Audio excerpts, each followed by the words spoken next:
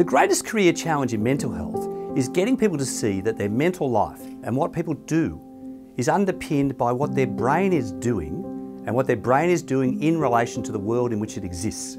It's complicated. People make up answers, but they're not really what's going on to explain the major mood disorders, to explain depression. The challenge still is to bring science to bear on these key human problems. I'm Professor Ian Hickie. I'm the Co-Director of Health and Policy at the University of Sydney's Brain and Mind Centre. But I've taken on a new role as the Editor-in-Chief of Cambridge University Press Research Directions in Depression.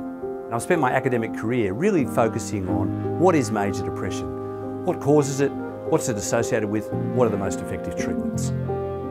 When I was a young doctor, it was pretty obvious to me that mental health is the most interesting and most intriguing part of the whole of medicine. Nothing as interesting and fascinating as the human mind and the way it works. I've been very fortunate in my career to work with great doctors, so my proudest achievements are working in teams that have really focused on hard issues. What underpins the major mood disorders? What really changes in the brain in relation to the environment that it's operating in? Research directions is really different by saying, here's the question, who's got answers? How can that knowledge be applied? This is a fundamental change in the way that academic journals may operate.